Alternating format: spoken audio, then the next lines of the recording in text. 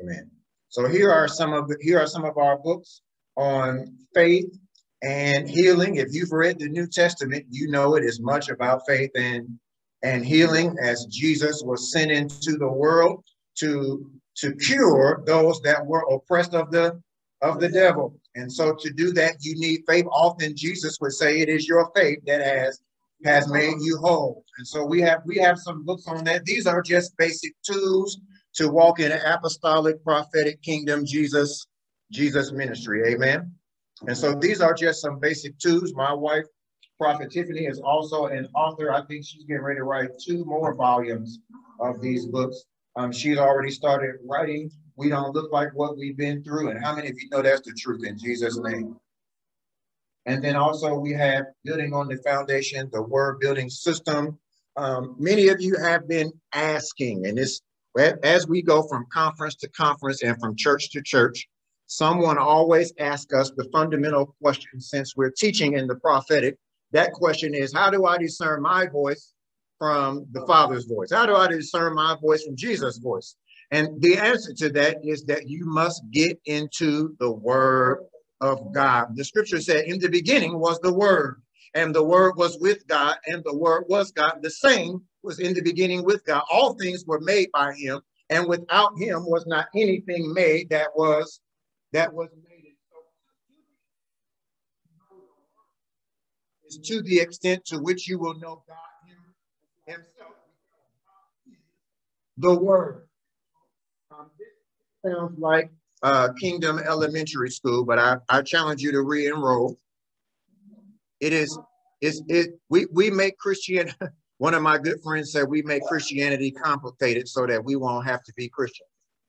And so Christianity is not complicated, really. All we have to do to hear clearly the voice of the Lord God is pray and read the Bible. Look at your neighbor and say, read the Bible. All right. And so those are the 2 fundamental tools.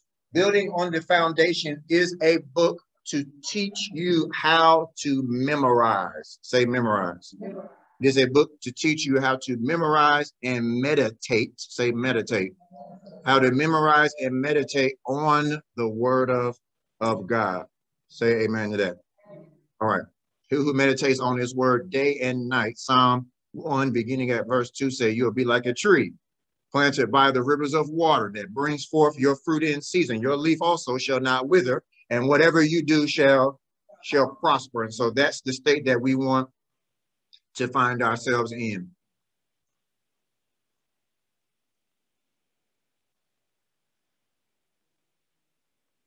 All right.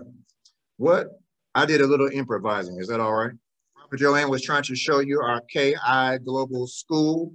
Our next class, we are already in session this semester.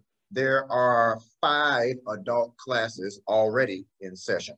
Our Kingdom Institute is a global school now, which means that we have face-to-face learning along with online learning. So you can be an online only student, all right? 2 of our online only classes are before you. KI Prime already started on March the 5th. Prophet Joanne will be teaching Deliverance 101, which is actually one of her books. That class will begin on March the 20th, on next Saturday, beginning at 10 a.m. I asked her to teach at 10 a.m. so that people in Africa, who are 8 hours ahead of us, it would be 6 p.m. and they would have the opportunity to enroll in the class as well. Excuse me, if that's what they wanted to do. Say amen to that. And so you too can enroll. I encourage you, if there's a deliverance call on your life, if there's a prophetic call on your life, if you feel that God is calling you into the 4-fold ministry, some of you call it the 5-fold. I know that I'm not going to teach on that today, but if you feel that you have been called to be an apostle, prophet, evangelist, or what I call a pastor teacher, then you want to enroll in this class. Say amen to that. You can enroll in this class by simply going to thekingdomac.com. If you go to thekingdomac.com, you can see our Global Kingdom Institute, our KI Global School. and you can enroll, or you can just take a picture of this with your phone and put this in your URL on your phone and get registered for class. There will be many more classes that we will be offering this year. We'll be offering an Apostolic 101 class this year, as well as some other classes. We also offer leadership and business classes as well. How many of you are entrepreneurs? God has called you to start a business. Well, that means you need some strategy, you need some organizational behavior and development. That means you need some Porter's 5 forces in your mind. How many of you know what Porter's 5 forces? That means you need some supply chain, you need some value chain, you need some Maslow's hierarchy of needs in your life. Is that all right?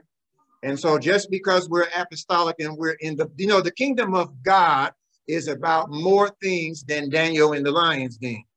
There's some more things that we have to learn to be apostolic strategists that we might get to the top of our mountain. So if that's you, begin to look for class. Say it's time to go back to school. Apostle Kenya already said school is in session, and so she's already in the prophetic book. All right, this is what I want to speak to you about as we I don't want to say we're wrapping up our session because I'm about to launch you, so we're about to begin. All right, and so I want to talk to you. I'm going to talk to you about several things, and I grew up Baptist, and this is a Baptist no-no to talk about more than one thing at a time.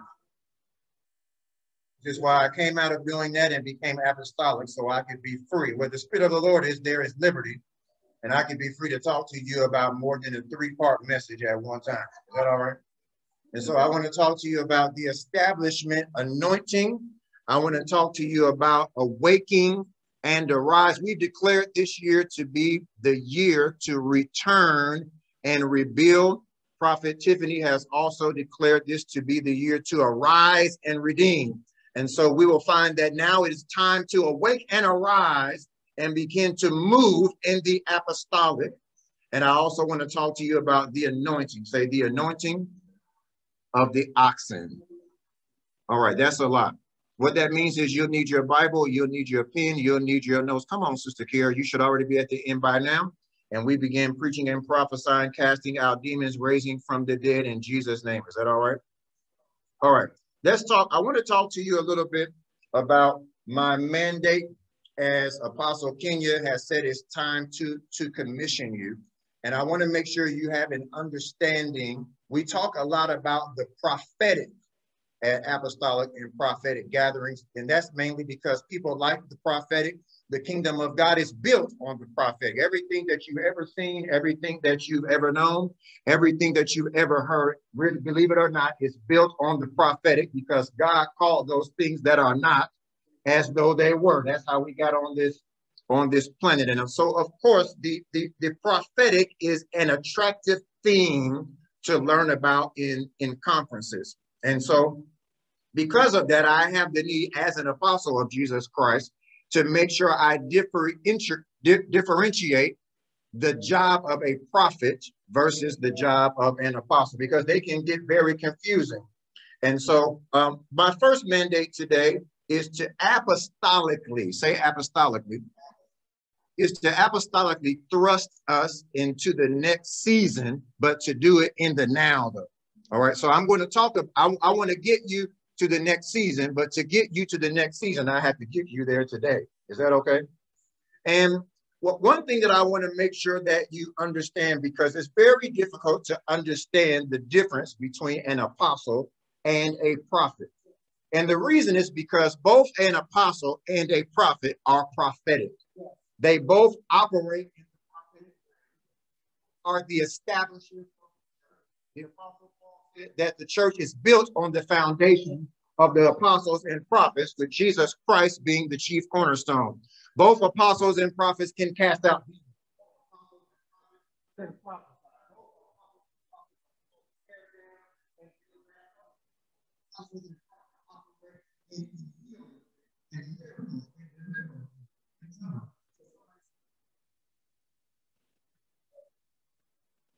And so I want to make sure that you understand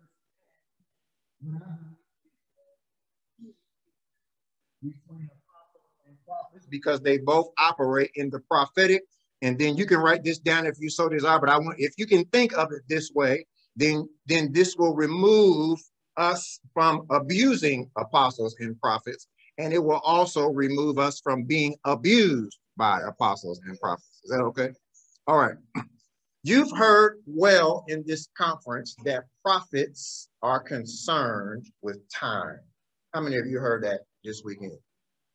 The reason why prophets are concerned with time is because prophets are primarily the keepers of the prophetic. And the prophetic is concerned with timing. Prophecy is not of any value without the component of time. For someone will say to you, well, thus saith the Lord, this or that is to occur.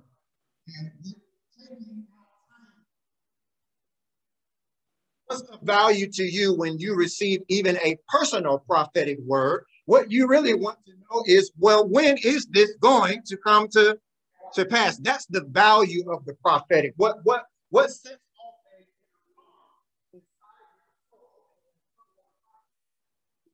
not come to pass? That is because the prophetic is very much founded on time, and prophets are very much timely people. You've heard this said as we've been in this conference that prophets are concerned with whether or not they should say a thing to you or not. When should we begin to release this?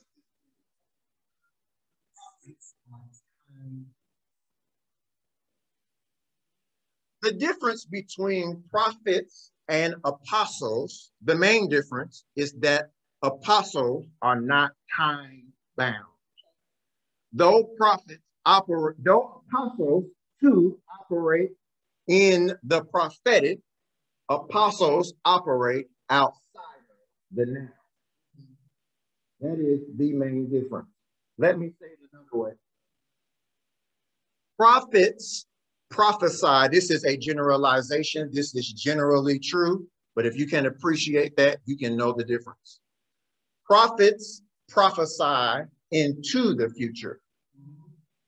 Apostles prophesy from the future. That is the main difference.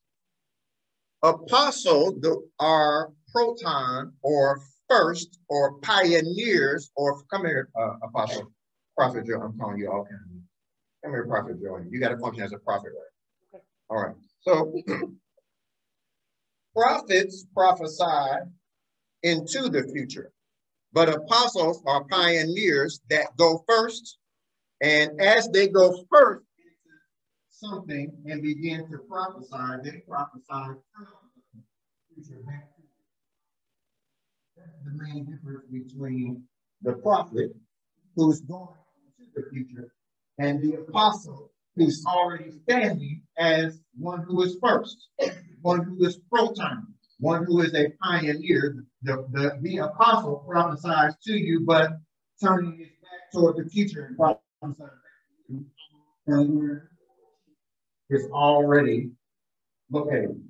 Did that help you a little bit? Now, that creates a problem though in the apostolic prophetic relationship. Mm-hmm. In the apostolic, my wife and I have this problem. I get it. It creates a problem.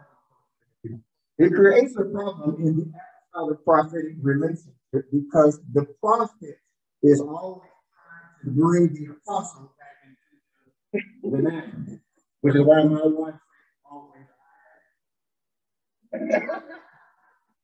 because she wants me to stay in the now, but I cannot stay in the now because I'm already in where she currently is.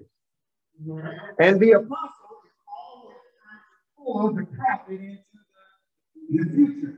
But that's a problem because the prophet does not want to go into the future. The prophet is always agitated because the apostle is not in the now. Did I just help you?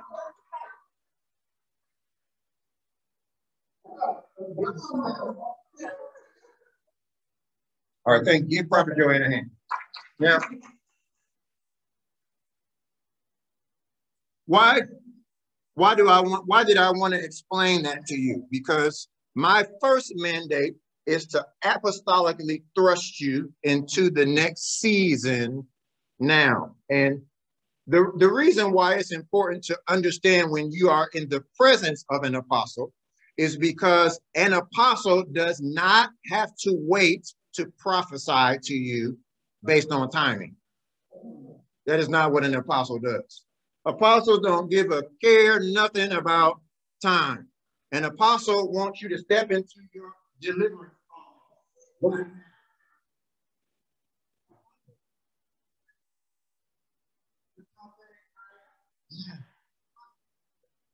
Get your character together first before you can step into that, because you're not ready. You need to get your life together. You need to stop shacking up, sleeping around, drinking, smoking. There's some things you need to get in order because it is a process for you to get where you're going. But the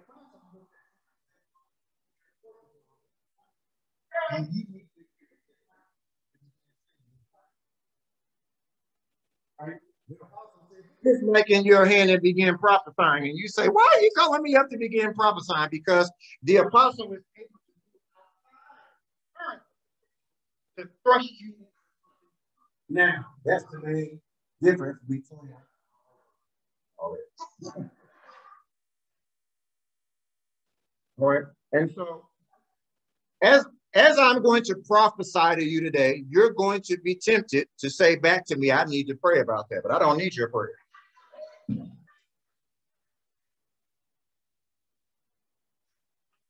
It's just so we can be clear about the relationship.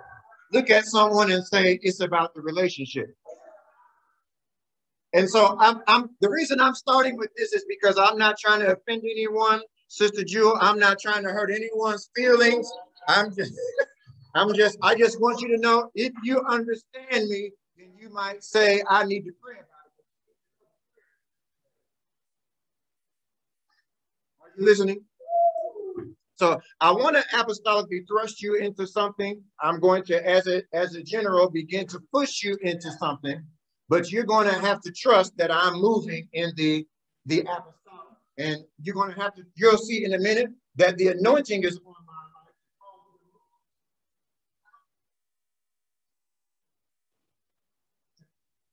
life.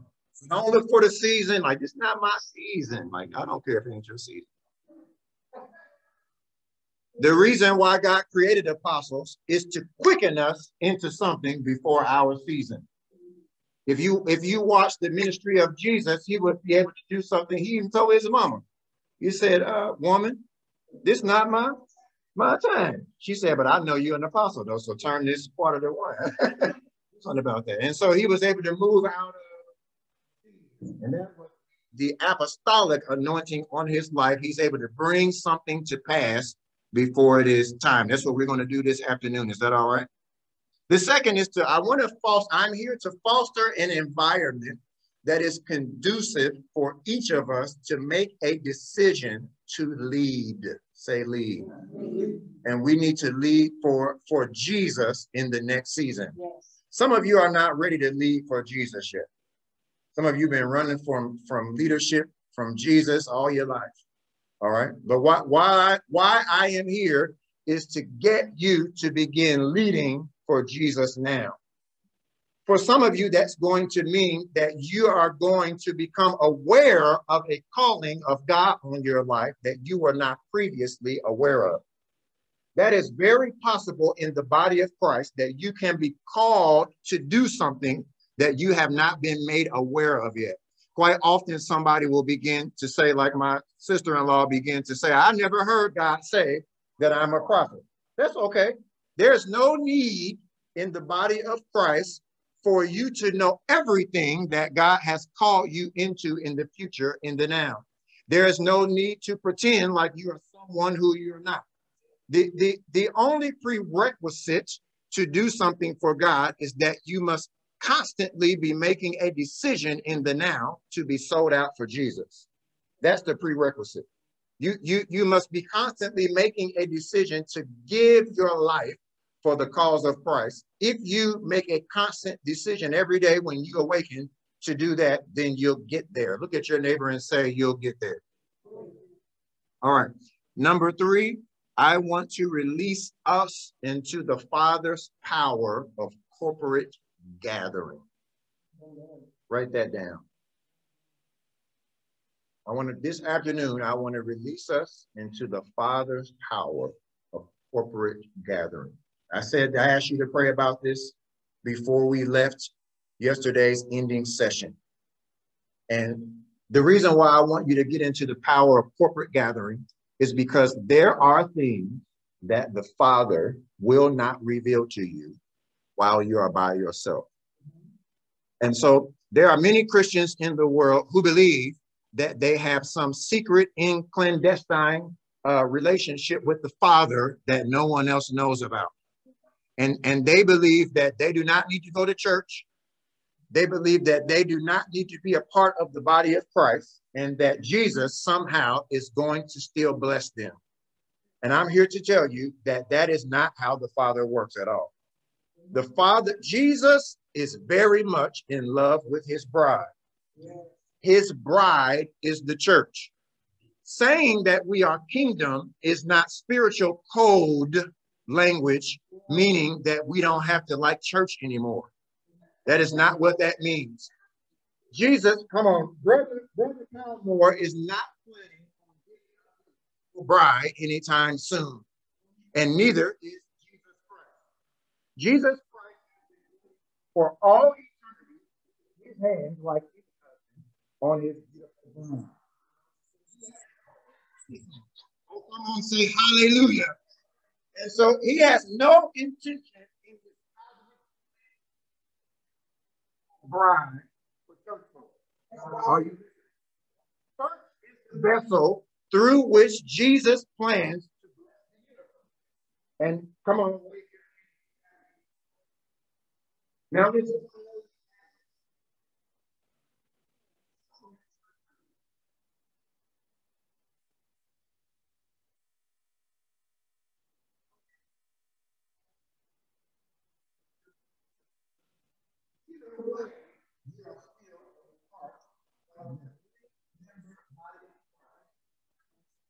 plans to bless you. Is that all right? All right, let's talk about gathering for a second. Can we talk about it? Gathering comes from the Greek word episynagoge. Do you see the English word in there? It comes from the Greek word episynagoge. It simply means that the synagogue is at the center. All right. And so when we say that we're at an apostolic and prophetic gathering, what we're saying is that we are in a unique position to assemble together.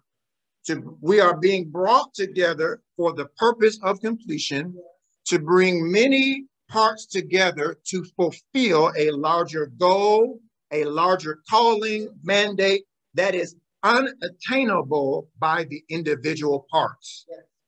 That should be why we've gathered here. The reason why we've gathered is because there's some revelation, there's some call of God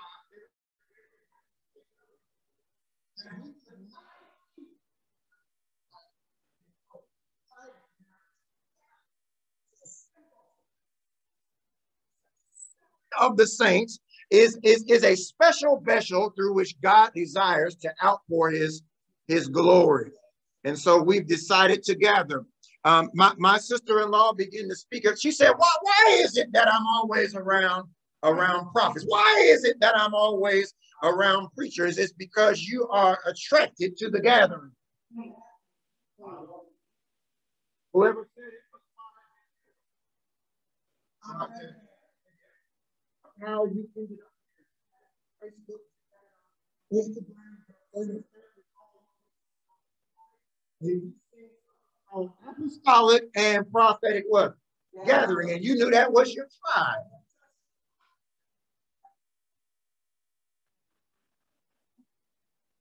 You knew that was your tribe. You knew that was your tribe because you are prophetic. Thank you. Didn't she say she loved me earlier? I love my wife too. You knew that was your tribe because you are, say I'm prophetic. You are simply identifying with your tribe. Is that all right? Let's look at some scripture. Second Thessalonians chapter 2, verse 1. Y'all just say amen a few times and I'll get there. Second Thessalonians chapter 2, verse 1 says, now we beseech you, brethren, by the coming of our Lord Jesus Christ and by our what? Gathering together unto who? Unto him. Hebrews 10 and 25 has a similar language. It says, not forsaking the what? Assembling. That word assembling there is still the same Greek word synagogue or synagogue. It means not forsaking the gathering of ourselves what? Together, as the manner of some is, but exhorting one another, and so much the as you see the day. Now, the first thing that I want you to begin to get as we talk about gathering is that there is an urgency on gathering here. Do you see that in the scriptures? The sense about these scriptures, the connotation of these scriptures is that, yes, we should gather, but we should gather quickly. That's the connotation on these scriptures. There's a sense of urgency that the more we see Jesus approaching, the more that we see his time of refreshing, the more that we see his visitation, that we should get gathered.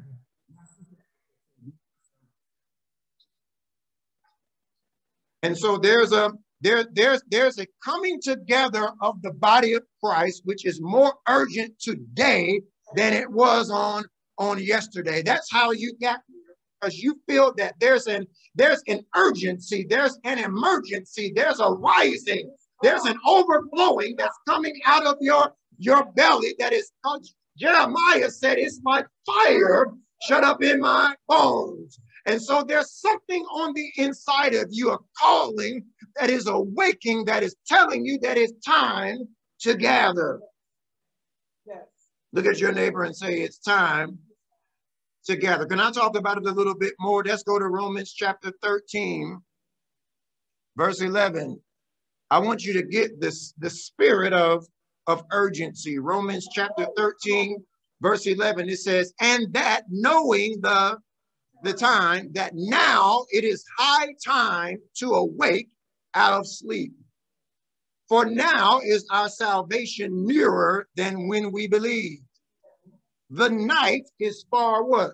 Spent. The day is at hand. Let us therefore cast off the works of darkness and let us put on the armor of light. And so what the scripture is trying to quicken us. The scripture is trying to propel us forward, to catapult us forward, so that there will be a sense of urgency for us to prioritize the things of the kingdom of God.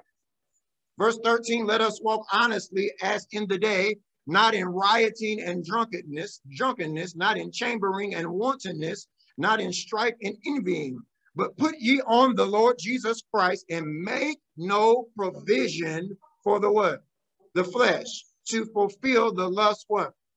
Now, when the Bible talks about the lust thereof in this sense, it includes sexual sin, but it is not limited to sexual sin. Wave your hand if you heard what I just said. For there are many things that we lust after being members of the body of Christ. We lust after money being members of the body of Christ. We lust after careers being members of the body of Christ. We lust after being married, being members of the body of Christ. We lust after just having things our way as members of, am I down your street? Yeah. Are you with me? And so sometimes there's a Burger King anointing on us in the body of Christ, where we believe that it is necessary, that it is that we have the right to not move forward unless everything is our way. Look at your neighbor and say, that's lust, baby.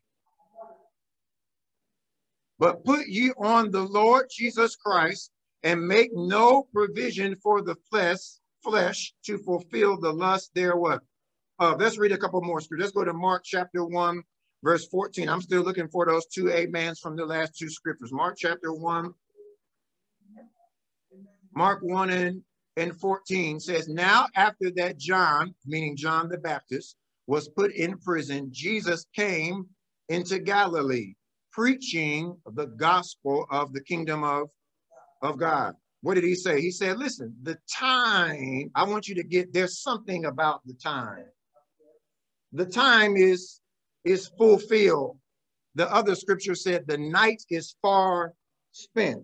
It is time to awaken. It is time to arise. The time is fulfilled. The kingdom of God is what? Repent and believe the gospel. All right. What? Write this down. One of the first things that I want to impress upon your minds before we go any further in the gospel is that the first word of the kingdom is repent. When John the Baptist came preaching the gospel, he said, repent, for the kingdom of God is at hand, or the kingdom of God is here now. That's what he was saying. But the first word of the kingdom, before you can realize the manifestation of the kingdom in the now, is that you must repent. The word repent is the Greek word metanoeo, which has a similar prefix meta, like metamorphosis, which means that God wants you to stop going in the direction that you are going in and make a 180-degree turn to go in a different direction. That's what it means to repent, or to metanoeo. It means that, and it doesn't mean that direction that you were going in previously was in sin. Sometimes we get rebellious against the change of God because there's an assumption when somebody tells you to change, that what they mean is that you were going in the wrong direction before. And not all the time does God call you to repent because you were going in the wrong direction. Sometimes God calls you to repent because he just wants to do a new thing. There's something new in your life. There's a new calling, Sister Tamika, on your life that God wants to bring about that was different than the direction that you were going in before. Are you listening? Sometimes God wants to add something to your life just to bless you. God, Jesus is just, the Father is just trying to bless you, just like you want to bless your children. And so he calls for a metanoeo, a change. Repent and believe the what? The gospel. Let's look at another scripture. I want you to get this, and I'll almost be 25% of the way where I'm trying to get. Luke chapter 17. You're laughing. Luke chapter 17. Let's look at it. Luke chapter 17, verse 20 and 21. I still need those two amens. Luke 17, 20 and 21. It says, and when he had demanded of the Pharisees when the kingdom of God should come, he answered and said, the kingdom of God comes not with what? Neither shall they say, look here or look there, for behold, the kingdom of God is what? All right. Can we get right to it? I just want to get right to it. Sister Kiara said, period, pooh. Listen. Let's look at this scripture. Can we look at this scripture again? One of the problems that we are suffering from, and when I say we, I just mean we in this room. One of the problems that we are suffering from being members of the body of Christ is that we are looking for something that we've already found. And so we are now becoming like the children of Israel who saw Mount Sinai over and over and over again as they were wandering in the wilderness. And so the problem that we are having, why God called us to gather, is to stop us from looking for something that's already within you. That is the specific problem for those of us that have come to this apostolic and prophetic gathering. Am I speaking directly enough this afternoon? Come on, I'm not talking about the conference that was in this hotel last week. I'm not talking about the church folks that are down the street. You know, your pastor used to say, I'm talking about the church. I'm not talking about them. I want to talk about the church that is in this room. Raise your hand if you hear me. One of ours, say ours. One of our problems in this room, those of us who are called to be apostles and prophets and evangelists and pastor teachers and miracle workers and deliverers and interpreters and scribes and whatever else it is we've been called to do in this room, is that we have become about the business of looking for something that is already within us. Jesus said the kingdom of God does not come with observation. The kingdom of God does not come by looking for. He said, in fact, you're going to see that people are going to start looking for church over here, and people are going to start looking for church over there. And he said, don't look for it when people tell you to begin looking for it, because the kingdom of God is where? Okay, so can I just get right to it? All right, let's look at, there's one problem that many of us many of us are having in this room, and it is that some of us need to start the church or ministry we've been looking for.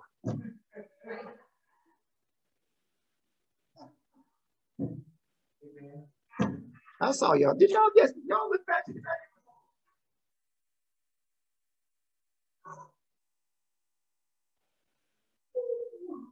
Jesus said the kingdom of God is within you. And so some of us keep going from church to church to church to church. Every time they give the invitation for you to become a member of the church, you didn't been to 10 churches you haven't joined yet. And you've been crying, Father, why you won't tell me, Father, what church? Because he don't want you to go to nobody's church. How many churches you going to go to? You're going to go from church to church to church to church, from conference to gathering to apostolic outpouring, one after another, over and over and over again, asking God in prayer every night, Lord, show me what it is you called me to do. And you're like, the Lord is not, he won't answer me. He won't tell me. That's because he don't want you to go to no church.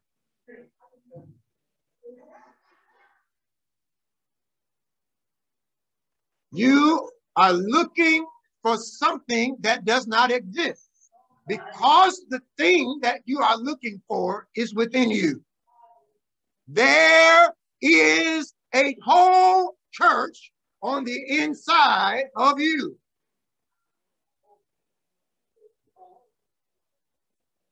There's an entire choir on the inside of you.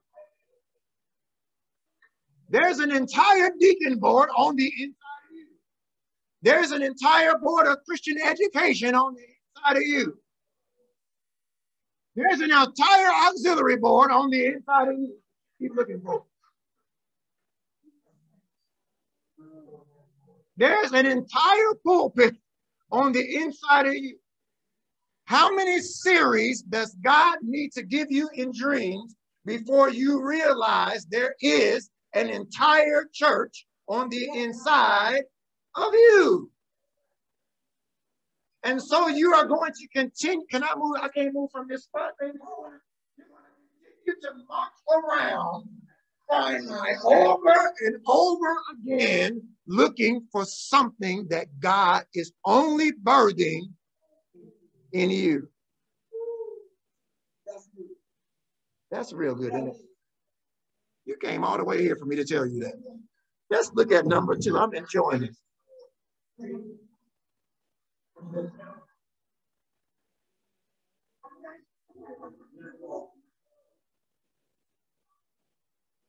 This is good. Oh, Elder Reggie is on this thing. He received that one in Jesus. Let's look at another one. Some of us need to start the Bible study we are looking for. I just brought it down one level. Because when I said church, some of you almost croaked. And so I just brought it down one level. I'm just saying the same thing. By the time you get about 50 people in your Bible study, you're going to discover something. Guess what you're going to discover about the time you get 10 or 20 folks in your Bible study? You're going to discover what have you just started? A church. Some of us need to start the Bible study that you're looking for. There is an entire kingdom. Am I making this up? Am I talking in a different language? There is an entire kingdom on the inside of you, beloved. Are you listening? Jesus said, I didn't make this up. Your king, your Jesus, who you believe in, who you confess with your mouth, the Lord Jesus, and believed in your heart that he raised him from the dead. Not me. I didn't say it. Jesus said, the kingdom of God is where? Within you. Touch your own belly in Jesus' name.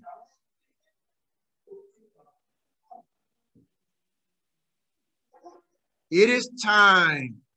The night is far spent. The kingdom of God is at hand. Jesus said that the kingdom was at hand almost 2,000 years ago, but you're still looking for it to get here. It is time to start the business. It is time to write the book. It is time to start the school. It is time to lead for Jesus. Jesus has been waiting your entire life for you to take hold of that for which he has taken hold of you. Let's read it again. I didn't say it powerfully enough. Now it is high time to awake out of sleep. For now is our salvation nearer than when we were. Believe the scripture said, by now you should be teaching. The night is far spent. The day is at hand. Let us therefore cast off the works of darkness and let us put on the armor of light. Jesus is the light of the world. It's time to accept the call. That's what season we're in. That is what I am commissioning you to do today. It is time to accept the call. Matthew chapter 10, verse 1. And when he had called, say called. And when he had called unto him his 12 disciples, he gave them power against unclean spirits to cast them out and to heal all manner of sickness and all manner of disease. Now the names of the 12 apostles, the sent ones, are these. The first Simon, who is called Peter, and Andrew, his brother, James, the son of Zebedee, and John, his brother, Philip, and Bartholomew, Thomas, and Matthew, the publican, James, the son of Alphaeus, and Lebbaeus, whose name was Thaddeus, Simon, the Canaanite, and Judas Iscariot, who also betrayed them. These 12 Jesus sent. Say sent. These 12 Jesus sent forth and commanded them, saying, go not into the way of the Gentiles or into any city of the Samaritans, enter ye not, but go rather to the lost sheep of the house of Israel. And as you go, preach, saying, the kingdom of God is at hand. Heal the sick, cleanse the lepers, raise the dead, cast out devils. Freely you have received, freely do what? Give. The word sent comes from the Greek word, Apostle Kenya said it comes from the Greek word apostolo. Say apostolo. To be sent means to be set apart as a special messenger, to be ordered to an appointed place, to be set apart for a special assignment. Say, I will accept my assignment. To be sent or to be apostled means to be sent out with commissions. God is calling you. He is commissioning you to do something that no one else can achieve. You have a unique fingerprint. You have a unique calling. There's a unique anointing on your life. God is commissioning you to bring heaven to earth. Are you listening this afternoon? Now, what is the problem? Can we talk about the problem? There are three, maybe four, three and a possible problem that I want to talk to you about before we leave. Is that all right? Yes. Problem number one is the mark of the sent ones. Problem number one is the mark of the apostolic. Are you still with me? All right. What is, Apostle, tell me problem number one. What is the mark of the apostolic? I want to help you. To be an apostle, to be apostolic, or to be a sent one, a messenger, presupposes that you are sent to propagate the message and agenda of another. What is difficult in the body of Christ about the apostolic, which is different from the pastoral teaching, which is different from the evangelistic, which is different from the prophetic, why the apostle is first, and really why there are not that many apostolic schools. Have you noticed that? There are prophetic conferences everywhere. People are trying to get into the prophetic. I don't know who told people that if you could prophesy, you could be a prophet. I'm not sure how that happened. It's because the words have the same root. The words are the same. And so if you've noticed, there are not many apostolic schools. If you've noticed, there are not many apostolic 101 classes. There are not many places you can go to learn how to be an apostle. Have you noticed that? And the number the number one reason why there is not much clamoring to create an apostolic realm where the body of Christ can grow is because what the apostolic is about fundamentally is propagating someone else's message.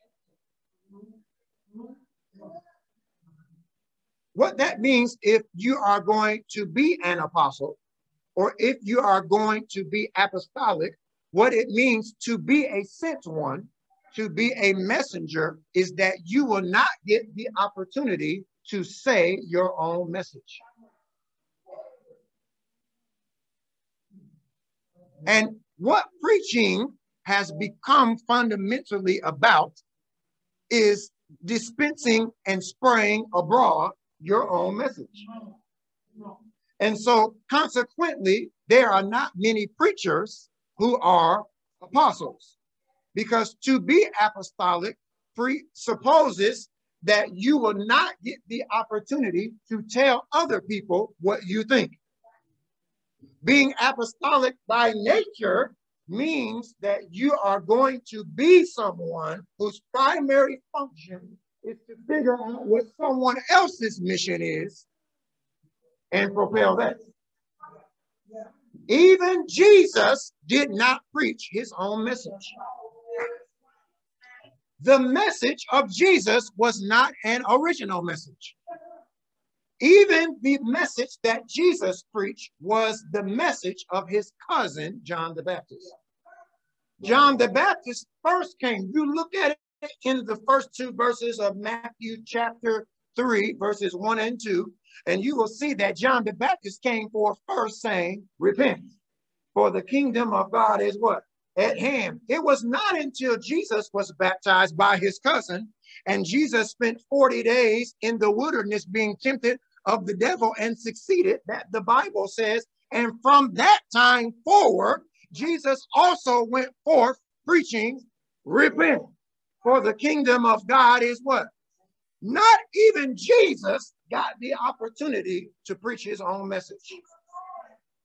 And so by nature, the number one problem with being apostolic is that you will have to take the time to figure out what someone else's mission is.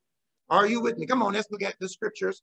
Matthew 9, verse 9, Jesus passed forth from thence. He saw a man named Matthew sitting at the receipt of custom.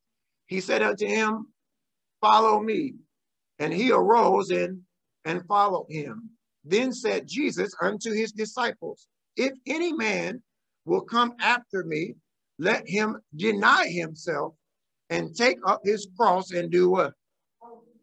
By very definition, apostolic equals self-denial. That is what the apostolic is about.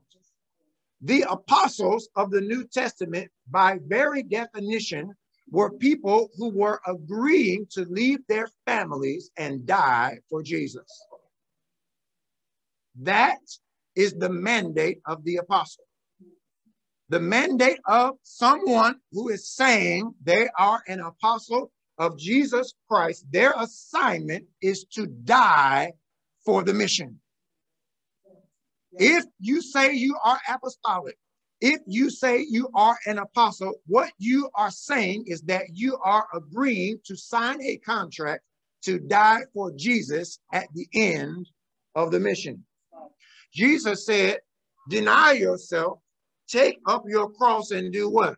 Follow me. Jesus said, in fact, if you really want to be perfect, go and sell all you have and give to the poor, and thou shalt have treasure in heaven. Come and do what? Y'all didn't like that scripture. Let's look at another one. Let's look at Mark chapter 8, verse 34. Let's follow another apostle. Y'all didn't like what Matthew said. Mark chapter 8, verse 34, it says, and when he had called the people unto him with his disciples also, he said to them, whoever will come after me, let him do what? And take up his and follow. For whosoever will save his life will do what? But whosoever shall lose his life for my sake and the gospel will do what? Will save it or find it. Or what shall it profit a man if he shall gain the whole world and lose his soul? Or what shall a man give in exchange for a soul? By very definition, the apostolic is about making a decision to lose your life before you will find it. Before you can get to your calling. Come on, this is going to answer some of your questions. Before you can discover your calling in the prophetic, you must first make a decision to be of no reputation.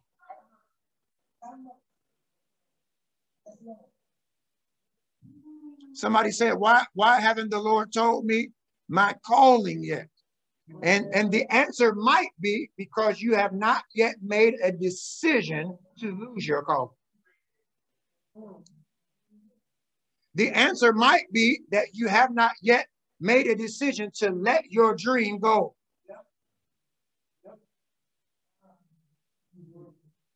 The answer might be that you have not yet made a decision to prioritize what you value most, to give it over to Jesus and say, Lord, I don't care if I ever do such and such. Lord, I don't care if I ever step into such and such. All I want to do is give my life to you. I beseech you, therefore, brethren, by the mercies of God,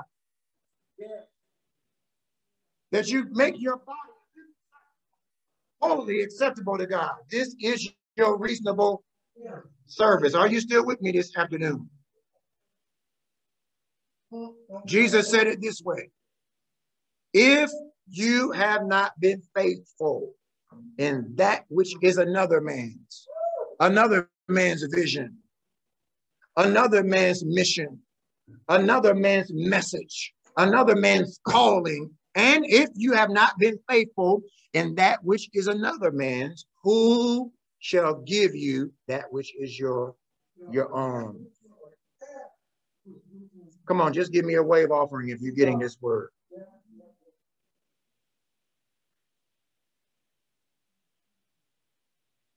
I knew I was an apostle when I was 24 years old.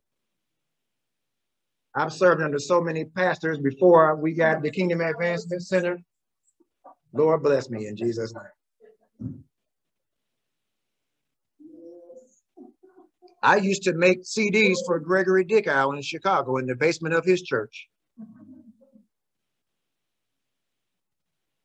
How many years did we did that for 2? I did that for 2 years. Had to wake up every Sunday morning at 6 o'clock in the morning so that I could get there before 7 o'clock and record his messages. His messages then were on CD. When I was in the basement, then I knew I was an apostle.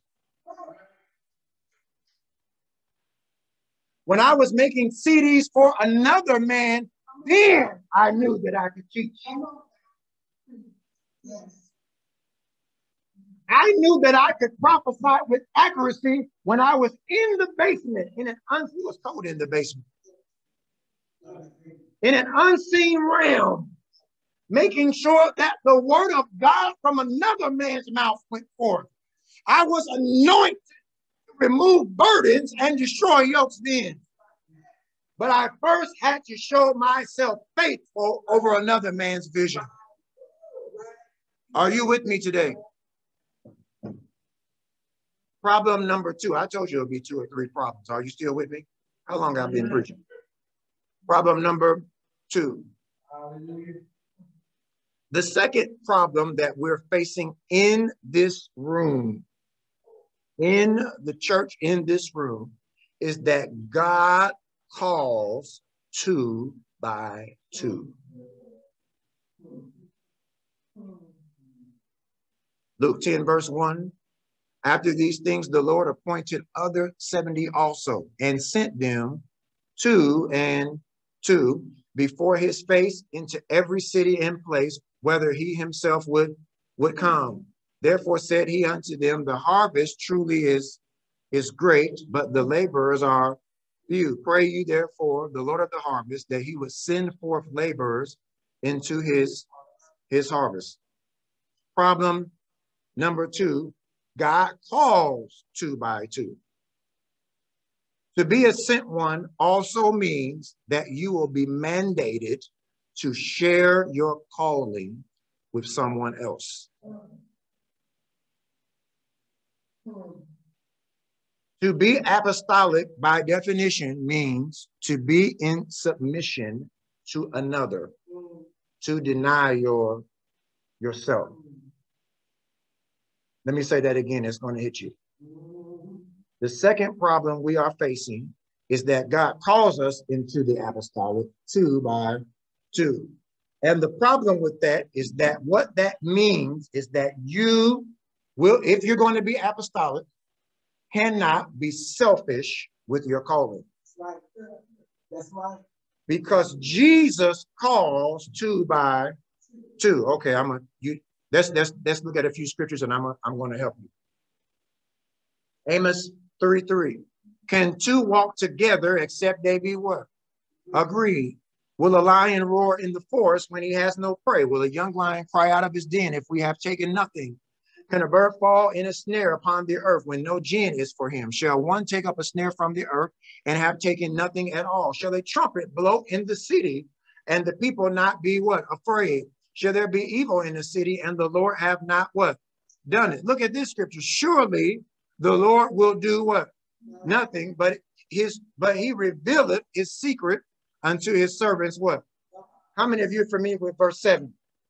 But how many of you have thought about verse 7 in context? The context of verse 7, the environment, the context in which the Lord will reveal nothing to, unless he does it to his servants or prophets, is that 2 must walk together in agreement. Okay, let's look at another scripture. It's going to come to you in just a second. Let's look at the preacher in Ecclesiastes chapter 4, verse 7. I still need those 3 amens. Ecclesiastes 4:7. It says, then I returned and saw that which was useless, that which was vanity under the sun. He said, this is what I saw. There is one alone, and there is not a what? A second. Yes, he have not child nor what? Brother. Yet is there no end of all his what? In other words, when there's only one person, there's no end to your labor. Neither is his eye satisfied with riches, neither says he, for whom do I labor and bereave my soul of good? This is also useless. This is also vanity. Yes, it is a sore travail. 2 are better than 1, because they have a good reward for their labor. For if they fall, the one will lift up his fellow, but woe to him that is alone when for he have not another to do what? One more, let's look at it. Matthew 18:18. The scripture Bible said, let everything be established on the testimony of 2 or 3 witnesses. Here's the third one. Verily I say unto you, whatsoever you shall bind on earth shall be bound in heaven. Whatsoever you loose on earth shall be loosed in heaven. Again, I say to you that if 2 of you shall agree on earth as touching anything that they shall ask, it shall be done for them of my Father which is in heaven. For where 2 or 3 are gathered together in my name, there am I what? Because God calls 2 by 2, he often calls married folks into ministry together. The problem here is that married folks are often the one group of people that cannot bring themselves to submit one to another, causing the kingdom of God to be in peril. Did I give you that one too quickly?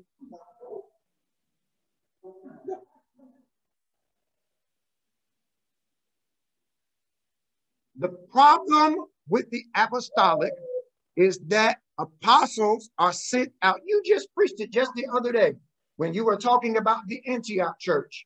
And the Bible said they began to pray and fast. And the Holy Ghost said, but separate for me, not just Paul, but Paul and Barnabas. How many of you were here when she preached that on Friday night? It's because God sends out 2 by 2. Come here, baby. Come on, baby. Come on, Prophet girl.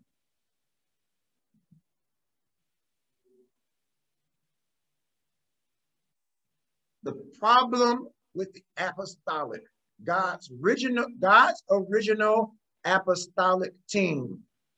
Before we saw Aaron and Moses, 2 brothers be apostolic.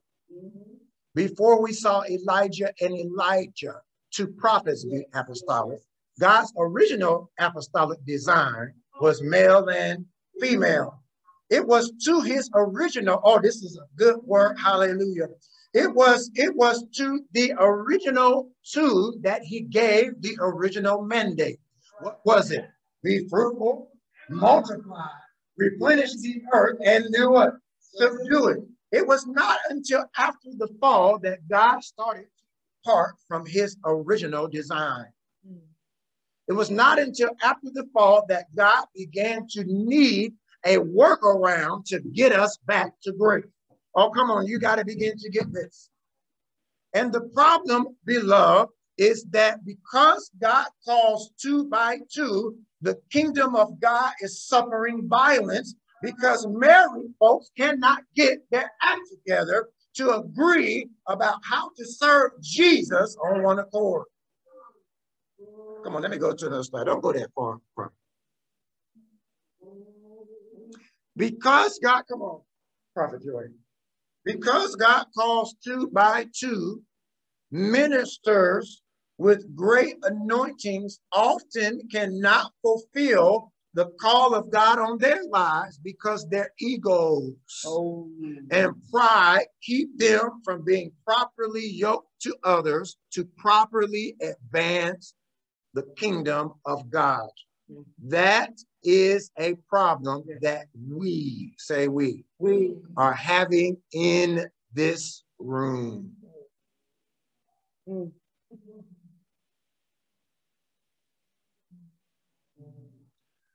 The 2 by 2 call of God is called the anointing of the oxen. Let's look at the anointing of the oxen. Women of God, you can be seated, but don't move that far. We just talked about this. I believe it was Apostle Kenya who began to already preach and teach about Job. Was that you, Apostle C? I'm in the spirit. Job chapter 1, verse 3, speaking of Job, it says, his substance also was 7,000 sheep and 3,000 camels and 500 yoke of oxen. And 500 yoke of what? Of oxen, and 500 she-asses, and a very great household, so that this man was the greatest of all the men of the east. Let's go to chapter 42, verse 12. So the Lord blessed the latter end of Job more than his what? Beginning, so that he had 14,000 sheep and 6,000 camels and 1,000 yoke of what? Oxen and 1,000 what? She asks. A yoke of oxen represents the power of God to plow the land, establish, say establish. It represents the anointing of God to plow the land and establish that God gives that only two servants of God who are together, you got to put your hand on my shoulder, who are yoked together can accomplish. That's what it means to be yoked to another.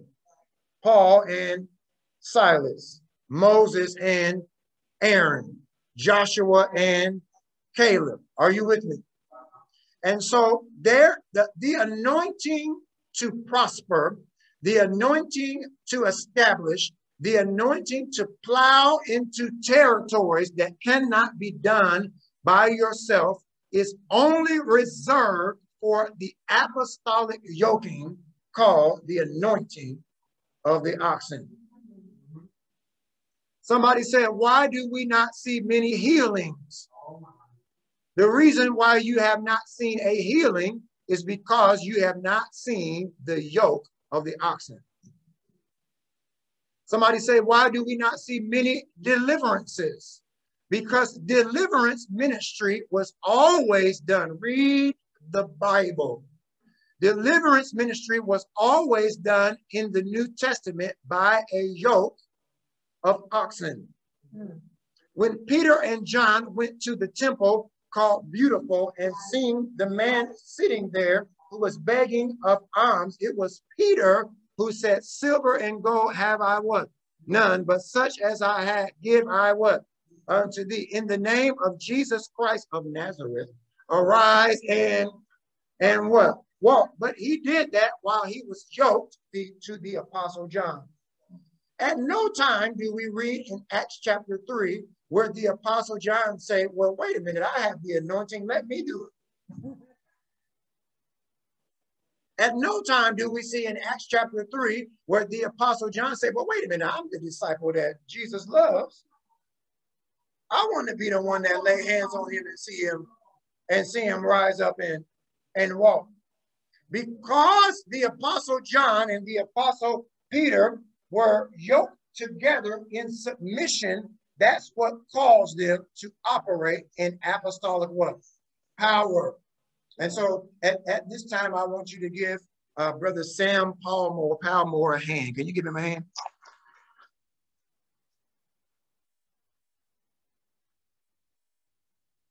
It was Brother Sam Palmore who opened the open heaven. He used his key to open the door for me to have this message. I didn't have no message before that. And so Brother Sam, come back. Brother Sam said to me, my wife and I celebrated 21 years of marriage on last Thursday.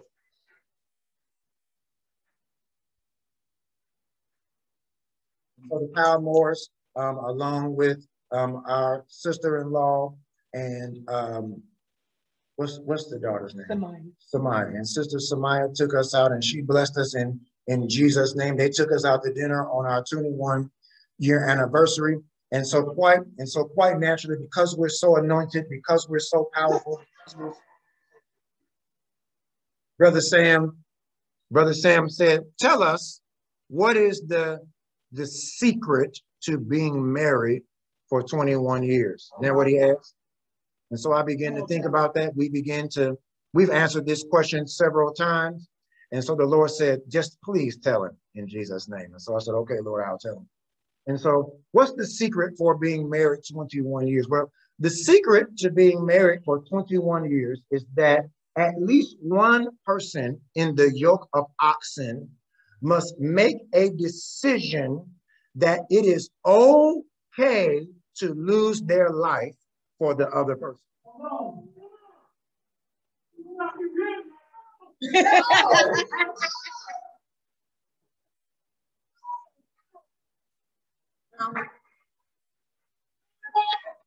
Now, the Bible tells you, husbands, that should be.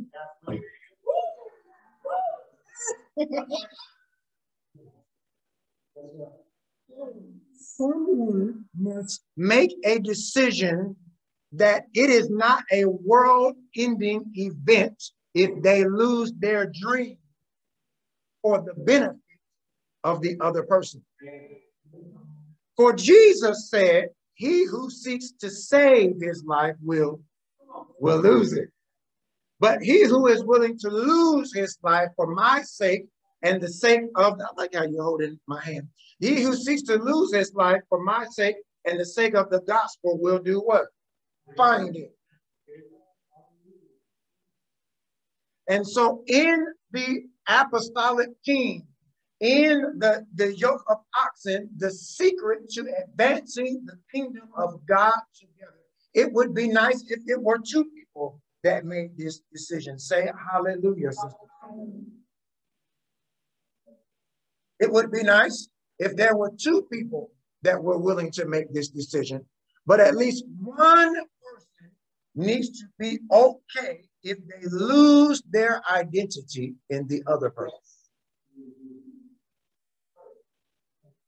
Or let me say it another way. At least one person must be okay if the other person controls the narrative of your life. Did you hear what I just said? The problem with being yoked together in ministry, whether it's a marriage ministry or whether it's a yoke together in ministry like this, the problem in the apostolic is that we must become okay that someone else controls our story.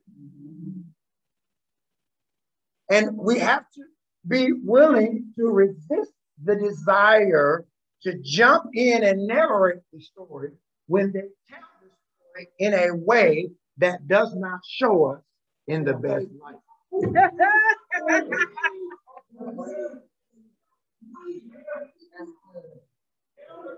Yeah. When you can do that, you can become apostolic. 1 Kings 19 and 19. Thank you, prophet. So he departed thence, he meaning Elijah, the prophet, and found Elisha, the son of Shaphat, who was plowing with 12 yoke of oxen before him. Did you see that apostolic number 12? Elisha was moving in the apostolic. He was plowing with 12 yoke of oxen before him, representing the 12 tribes of Israel, representing the 12 apostles of Jesus Christ, representing apostolic government in the Old and New Covenant. While he was working, while he was plowing, waiting on another man's vision, the Bible said while he was moving in the apostolic, while he was plowing with 12 yoke of oxen before him, and he with the 12th one, that Elijah passed by him and cast his mantle upon him. And if, oh, come on, you got to get this thing. And if you know the story, Elisha asked him for a double portion. Because Elijah understood that the apostolic mandate must come in twos. Oh, come on, am I in Bible?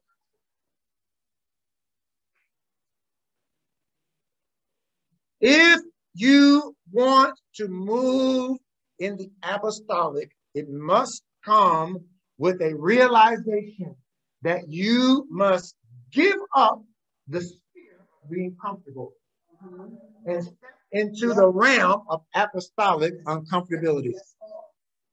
Oh, come on, Jill just got that. I told her I was coming. Come on. If you want to realize that for which Jesus gave his life for you, it means that you must deny yourself. There are several apostolic oxen teams in the Bible. Moses and Aaron, Joshua and Caleb, Elijah and Elisha, Peter and John, Aquila and Priscilla, Paul and Barnabas, Paul and Silas, Paul and Timothy. I can't get into that right now. There are many different apostolic oxen teams. 2 apostles can be an apostolic team. An apostle and a prophet can be an apostolic team. Doggone it, 2 deacons can be an apostolic team. 2 intercessors can be an apostolic team. An apostle and an evangelist can be 2 saints. Hallelujah. The kingdom shall be given unto the saints. 2 siblings can be an apostolic team. 2 business partners, 2 education partners, a husband and wife team are the original apostolic team. There are many combinations in which there can be apostolic teams, but it means, though, that we must deny ourselves. It means that we must be willing to get to problem number 3.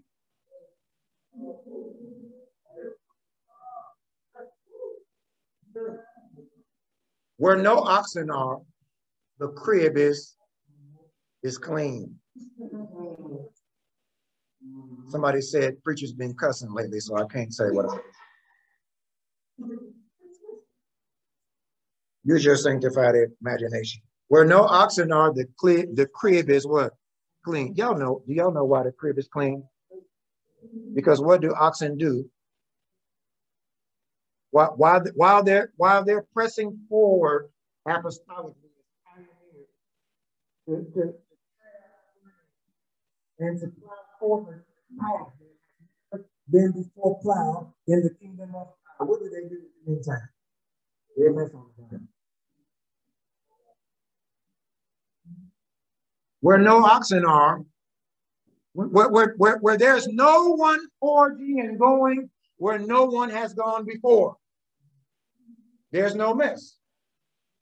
Where there is no one who's objecting to your sermon, there's no mess. Where there's no one there's no mess. Without conflict, there is no and what we're trying to do in the body of Christ in this room is that we have been trying vigorously to advance the kingdom of God while the mission.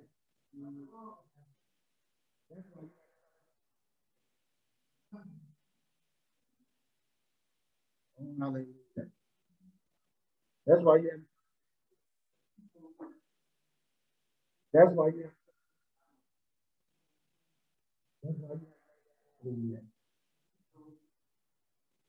That's why you haven't written that book yet.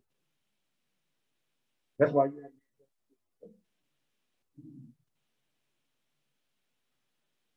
Because you are trying to figure out how to live of God without problems.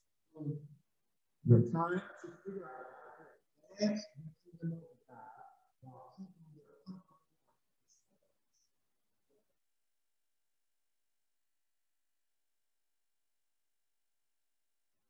She said, I do not want to marry a pastor.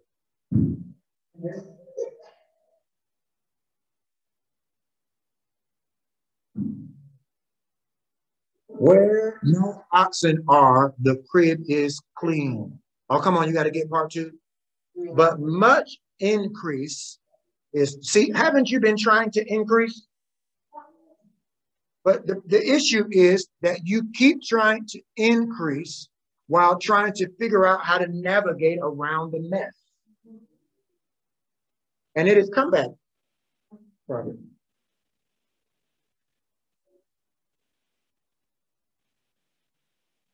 We make a mess every day, every hour. Because we are oxen who are advancing the kingdom of God. Inside of that are arguments. Inside of that is conflict. that means that we're making a mess that needs to be cleaned up later. And we're not even talking about doing ministry outside of the two of us. We haven't even gotten to church folks that are following us. Trying to get your church to grow without a mess. Trying to get your church to grow, but trying to make sure don't nobody get pregnant outside of a wedlock. It's not going to happen. Help us, Jesus. Trying to advance without giving people grace.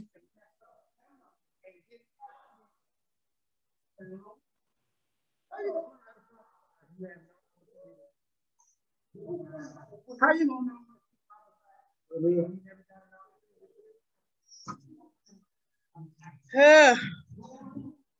Where no oxen are, the crib is clean. But there is much increase. Thank you, woman of God. Say much increase by the strength of the ox. I'm almost done. Many of us are afraid. Lift your hands in this room. Many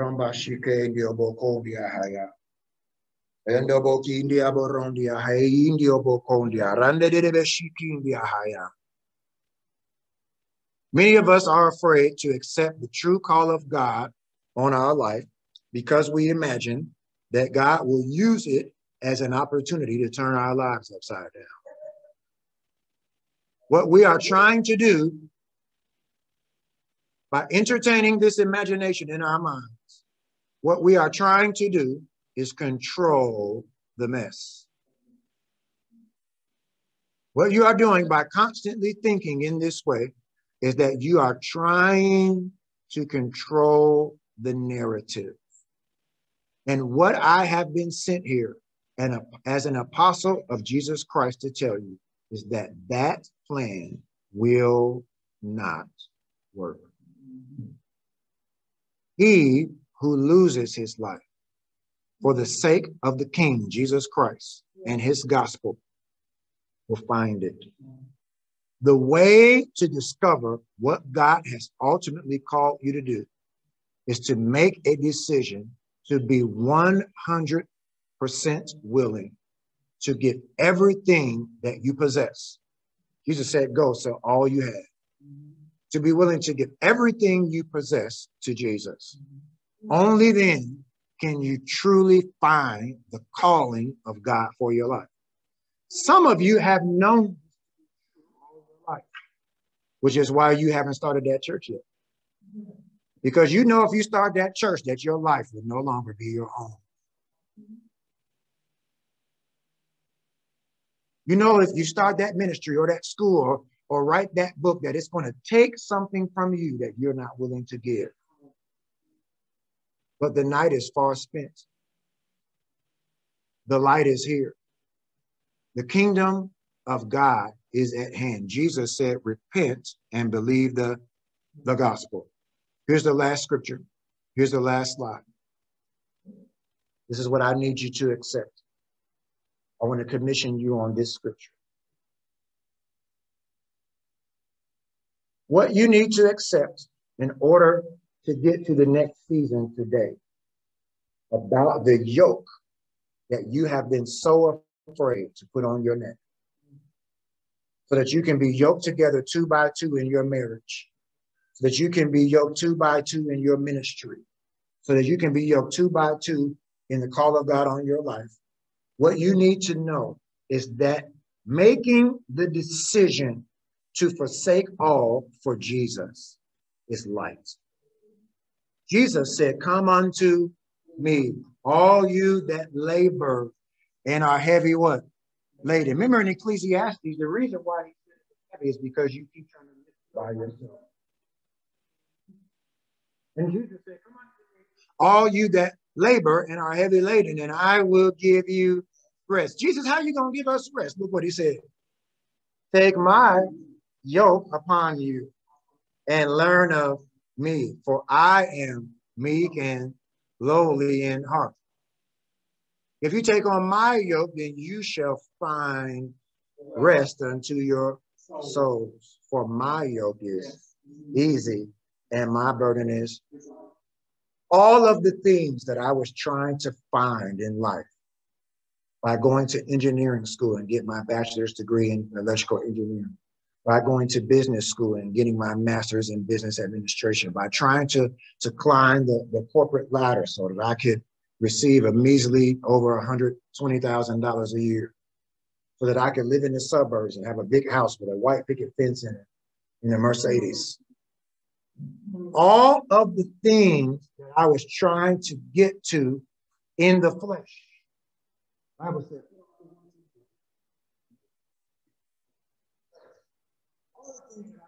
Trying to get to in the flesh, that I was in the rat race, never being able to get to. I found it when I made a decision to pastor with my wife. My salary went from $120,000 a year to $9,000 a year. And I made a decision to pastor the Kingdom Advancement. You run the math in your mind.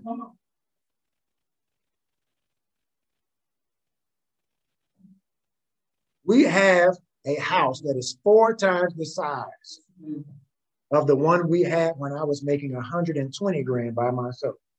And we're still making less than that combined. But our house is 4 times as large as the one we had before. Because operating in the flesh in the corporate America is not my force. It's like Jesus. And so what I think that you are and protecting by operating in the flesh, what you don't realize day by day.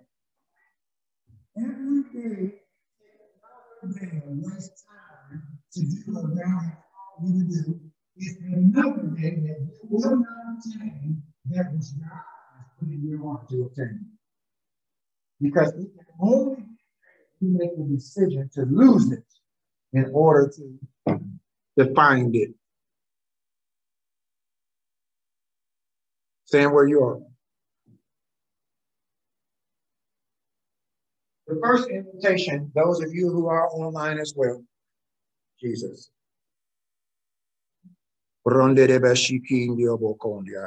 Sister Kiara, could you help us? Give Sister Kiara a hand.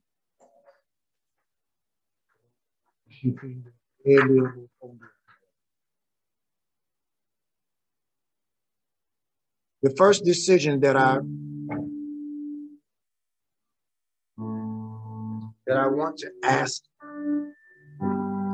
you to consider is to accept the call of God on your life, to deny yourself for the benefit of the gospel.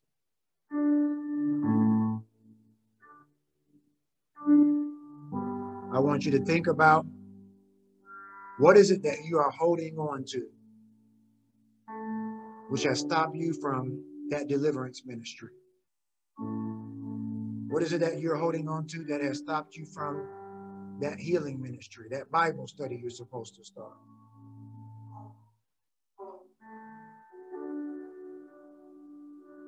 What is it that you're holding on to?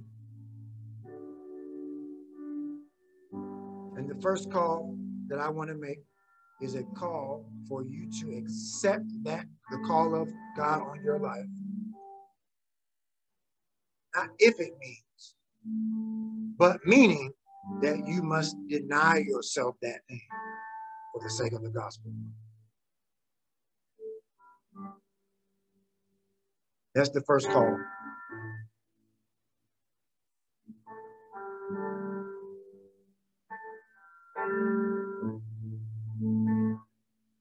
If you know you're willing to accept that call, I don't want anybody to move yet, because I want you to think about it, because this is not a religious calling. This is a calling that you need to accept if you know the answer is yes. If you know the answer is maybe, or I'm not sure, or no, just stay where you are.